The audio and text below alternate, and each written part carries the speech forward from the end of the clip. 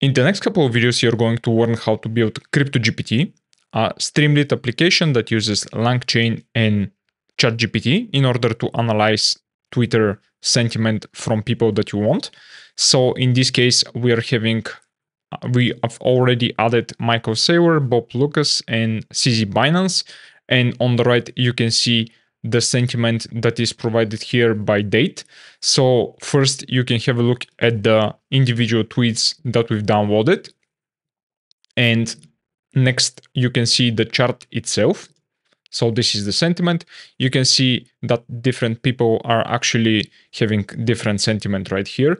And you can hide some of the parts or some of the examples. So for example, you can just look at the overall sentiment, and the sentiment goes from 0, where 0 means extremely bearish, to 100, where it means that the people are extremely bullish in this case. And you can again see different people right here.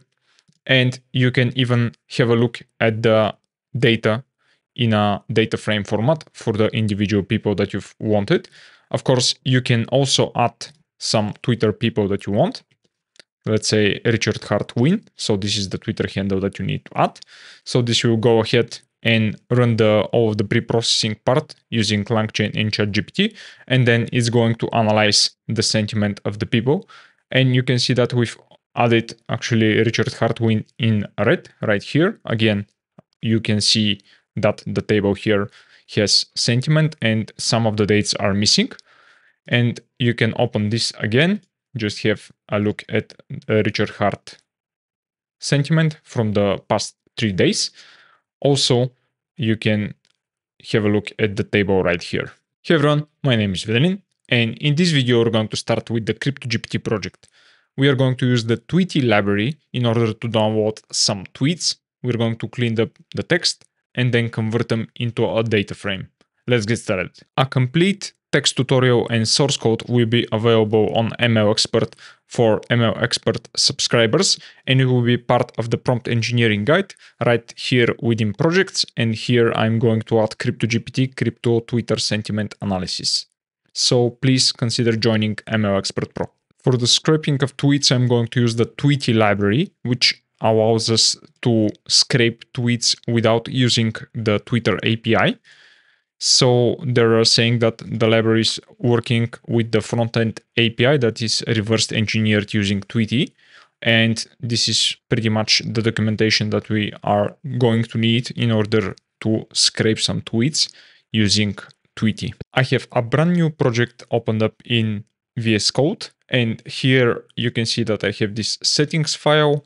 Within it, I have just black as a formatter, and then I sort in order to sort the imports, and this is pretty much what we have in the settings file along with formatting on save. Other than that, I have this flake8 file which specifies the number of maximum characters on a line, 120. And then I have this Python version, and you can see down here that I'm using 3.11.3. So this is the version that we're going to use. Let's start by installing some of the dependencies that we're going to use, or we are going to install all of them. First, I'm going to install black and isort, and these are going to be used just for the code formatting. Then we're going to use LangChain, OpenAI, Pandas, Plotly, and then tweety-ns. Let's run through these. Now that I have everything installed, I'm going to show you how you can use Tweety in order to load some tweets, and it's pretty easy. We just need to do an import from tweety.bot import the Twitter client, and I'm going to call this a Twitter client. From it, I'm going to get the tweets. And in order to get the tweets, we need to call Twitter_client get tweets. And here you must put the handle from Twitter. And I'm going to call Elon Musk here. And if you just go and print the tweets, let's run this. You're going to see that this is not actually the result that you want. So this is an object called user tweets. for some user ID, and then this is the count of tweets that this is scraping thus far. Not exactly what we want. So let's iterate over this. And first we are going to take the tweet text and then let's say the tweet ID, and then add another line here. So if we run now, you see that these are the actual tweets along with their ID. So the first thing that you see here is that we have these URLs, which of course are not going to be very helpful when we are passing those to ChatGPT. We are just going to use some tokens, which are actually quite precious when we want to have a lot of data passed in onto ChatGPT due to the token constraints or the number of token constraints. So I'm going to remove those URLs, and also I'm going to replace all of the new lines, for example, right here, with something that is going to be just a single space instead of these new lines. But I'm going to keep the hashtags. So how we're going to do this? Well, I'm going to use the regular expression library from Python, and I'm going to import it. So I'm going to write this function called clean tweet, and this is going to take a tweet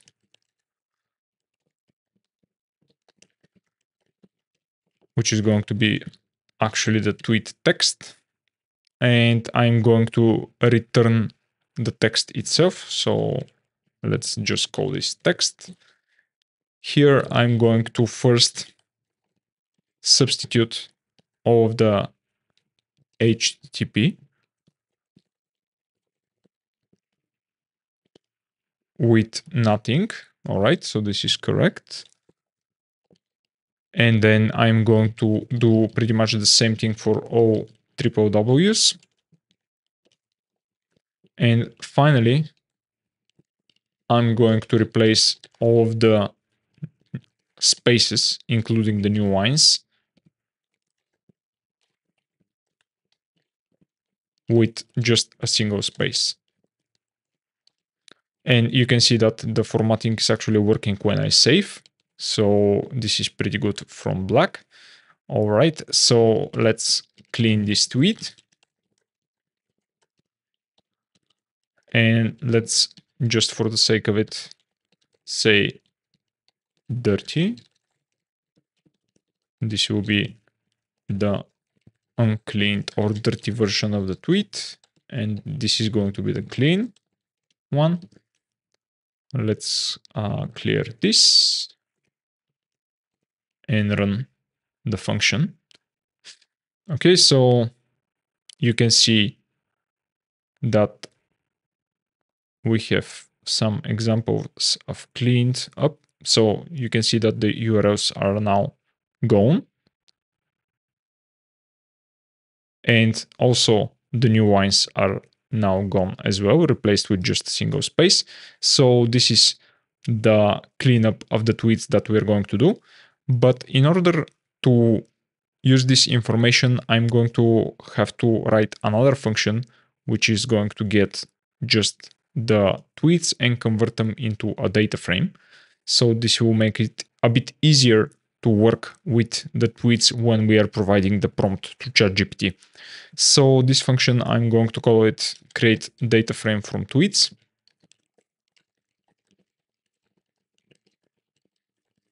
And this is going to get a list of tweets. And in order for this to work, I need to import from tweety.types in tweet. And then from typing, I need to import also list. And this is going to require also pandas data frame. Yeah, this is going to return the data frame. And what we are going to do here is to create a dictionary from the tweets. Let me clear this. We're going to create a dictionary from the tweets. And from these tweets, I'm going to, so for each tweet, I'm going to save some data in a dictionary, and then I'm going to convert this into a data frame. Also, I'm going to replace or cut out all of the tweets that are past 7 days, since these are the only tweets that we're going to use in order to visualize the sentiment for the Twitter authors. So let's create this function or write it out.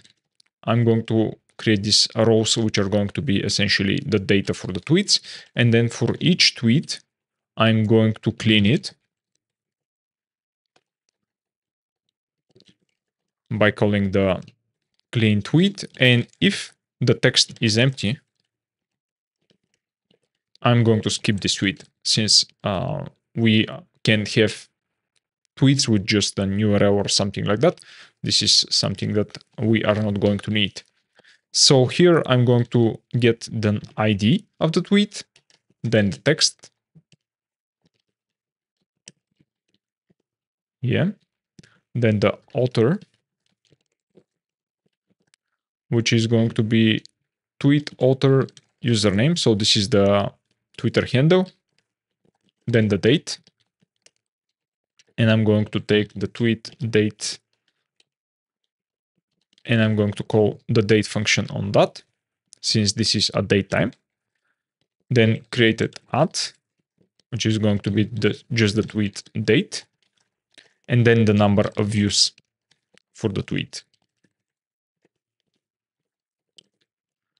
All right. And let's just for now return this as a data frame and try out the function. Let's see what we have thus far. So after these tweets are complete, let's just print the create data frame from tweets and just pass in the tweets. All right. I'm going to clear this up and run the script. Let's see what the data frame, what type of data frame we get just from that. And yeah, so this is the data frame. It's not very pretty since we're actually using just the terminal in order to see what we get.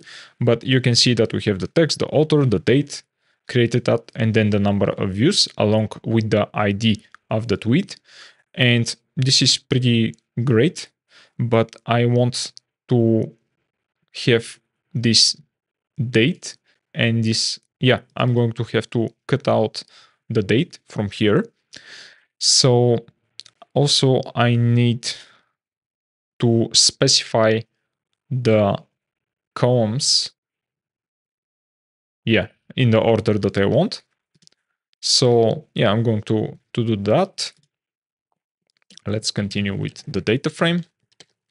And yeah, so this is the data frame, and then I want to set an index of ID in place. Yeah, this is correct. And if the data frame is empty, I want to return it. And just in case this is empty, I need to pass in the columns. And these are the columns that I'm going to use: ID, text, author, date, yeah, created at, and views. But I'm going to pass in the create at last place, since this is the least important. Let's do this here as well. Okay, so we have the columns even if the rows are empty. And then I'm setting the index, and if all of this is empty, I'm going to return an empty data frame, but with the columns as well and the index. So the last thing that I want to do is to actually cut out the 7-day or tweets that are before 7 days. And for that, I need to do another import from datetime.